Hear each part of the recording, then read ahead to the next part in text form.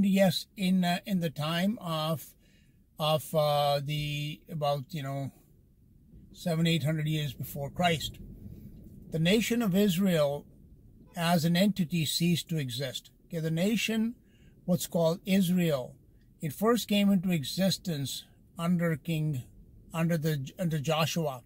Okay, so they had Israel, but it was a collection of 12 tribes. So they had 12 lands that they had a confederation, you could say, which was called Israel. This became a kingdom that they had a king, first under King Saul, and then under David, and then under Solomon. So these were three kings, Saul, David, and Solomon, under whom Israel existed as a complete nation with 12 tribes. But then after Solomon, Israel broke into two pieces. Okay, one was the 10 tribes, which are the tribes of Israel, the Israelite people. Israel is the name of a person. Israel is the name of Jacob, okay, who was a grandson of Abraham. And he had 12 sons, and they became the 12 tribes of Israel. That's where that 12 tribes comes from. So at the time of the Assyrian Empire, around 7th, 8th century BC, they were carried away out of the land that God had given to them after the conquest of Canaan under Moses and Joshua. So they were carried away from that land. And the nation of Israel ceased to exist, which was then comprised of only 10 tribes, not 12 tribes. Okay, the two tribes which formed a separate kingdom were the tribe of Judah and Benjamin. And Judah was the southern kingdom of the original 12-tribe nation, and they formed the kingdom of Judah. It was no longer called Israel, the southern kingdom. It was called the kingdom of Judah. That's where the word Jew comes from, that they are the children of Judah. And later on, Benjamin also got associated and piled into the same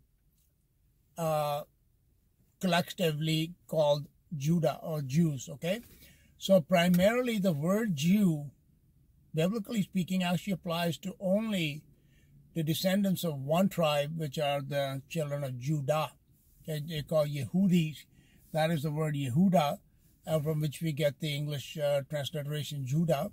And the Yehudis, the Jews are still called Yehudis in the Middle East, and they are the people that we call Jews. Okay, so let's get this biblical terminology correct, that all the children of Israel or Jacob, they are all Israelites. Okay, so Israel was 12 tribes, but all Israelites are not Jews, because Jews are primarily only one tribe, the tribe of Judah, although Benjamin was also later became associated with Judah. Okay, so let's say 2 tribes were Jews, the rest of the tribes, 10 tribes, were Israelites. So people say that at the time of the invasion of Assyria, that these 10 tribes were, carried away captive to the eastern parts, some parts east of Israel, and then where they went, nobody knows. And that is absolutely not correct, because as we live in the days of Jesus, we can read about the people that were in the land, which was primarily the land of Judah at that time. There were people from every tribe there. Okay, for example, when you read in the book of Luke, that Mary and Joseph, when Jesus was born as an infant, they went into the temple, which they were required to do. And there was the prophet, he was of the tribe of Simeon. Okay, he held Jesus in his arms. And there was a prophetess named Anna, and she was of the tribe of Asher. Okay, at the time of the book of Acts, we are told, that all the people from the 12 tribes are present. As a matter of fact, in the days of Nehemiah, which came after the Babylonian captivity, I'm going through some history which you may not be familiar with, but you should know this is biblical history, that at the time of Nehemiah, which was maybe 400 years or so before Christ, they did a census. they basically made a record of all the people of all the different tribes. So they were all there, all present there. They then dwelt in the land, which was the kingdom of Judah. But the people that were living there, they were all of the children of Israel from all the tribes. So now this idea that, these 10 tribes somehow got lost somewhere, it is not biblical. Okay? Even like, I think it is James or the Apostle Peter in one of their letters, they says, greetings to the 12 tribes that are scattered abroad. It doesn't say the 2 tribes and then, 10 tribes have been lost, so we should keep. No, it says to the 12 tribes that are, so this is after Jesus. So the tribes of Israel, they continued the nation of Israel, which became the nation of Israel after Solomon, not consisting of 12 tribes, but of 10 tribes, that ceased to exist. But the 12 tribes themselves were still in that land. Okay, they were in the land which came to be known as the kingdom of Judah. So these tribes had never really been lost. Okay, they've always existed in that region, which is the present-day region of Israel, and some parts around Israel in the Middle East. They've always remained there. Yes, a lot of them went away to the eastern parts, like in Assyria and Babylon, which is Iraq, and Persia, and even down to India, and up towards Europe and Russia. So they scattered. That's what the Bible says, to the tribes scattered abroad. So they basically went all over the world. But that does not mean that that these 10 tribes, they just disappeared somewhere. It never happened.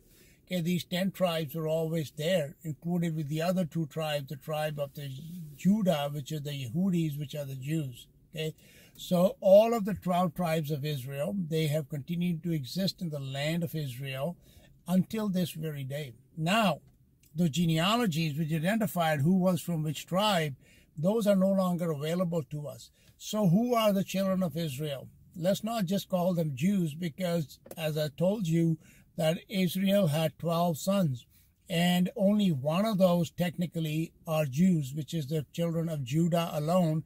All the other, for example, Moses came from the tribe of Levi, and they were called Levites. Okay, the children of Joseph or Ephraim were called Ephraimites or Manassites. All these kind of, so Simeonites. Simeon was the son of Reubenites. So they had all the tribes were identified according to their father, and from that one father, Judah, came the Jews. So therefore, this teaching that, there are 10 lost tribes that are going to be found someday, it is not biblical. And lastly, before I go, I want to also clarify that there is no religion, according to the Bible, that should be called Judaism, because Judah did not give the law to the nation of Israel. The law came through Moses, who was a Levite. Therefore, it's called the Levitical law. It is not Judah. So there really is no religion called Judaism. Okay, the Old Testament is the law of Moses, who was a Levite. It was a Levitical religion. It was not a Jewish or Judaic religion. So see, there's so many myths and lies that are in the world. As I told you, that the world is lies, and these lies are no less in the world of religion. They're actually more and greater, that people just have no idea what they're talking about when they start talking about the Jews and about Israel this and Israel that. I just shake my head and I go, what, no point even in discussing or, debating or whatever, because, you get into doubtful disputations with people, and it wastes my time and it wastes their time. Why even bother? But I did want to clarify for you that, when you study things, study them in light of what the Bible teaches. So Judaism, if there was such a religion, it would be Christianity, because the only Jew that ever gave us any kind of doctrine or religion is Jesus Christ. Therefore, that is Christianity. But the Old Testament religion of the nation of Israel, it was not Judaism. See how they keep telling you Judaism, Judaism, Judaism. Even the terminology in this world is all wrong. Jew, Jew, Jew, Jew, Jew, they keep saying. But, Jews were only one tribe out of the 12. That's it, primarily one. You could say maybe 2, but that's it. And, these people, even into the days of Christ, they identified themselves according to their tribe. Even Paul, The apostle said that he was of the tribe of Benjamin. He didn't call himself a Jew, although at that time of Jesus Christ, all of the people of Israel that were living there, no matter what tribe they came from, they were loosely identified as Jews. Okay, they were all called Jews. So when we read the word Jew, especially in the Gospel of John, it doesn't make a distinction as to which tribe they were from, because at that point in time they were basically all called Jews. And but that does not mean that they were actually all Jews or Yehudis, because they were not. They were from different tribes. And so where this doctrine comes from, that, these 10 tribes have been lost and someday they're going to be found and this will happen and that will happen. Sorry, it's not in my Bible. And that's all I wanted to say today, was that, hey, terminology is important.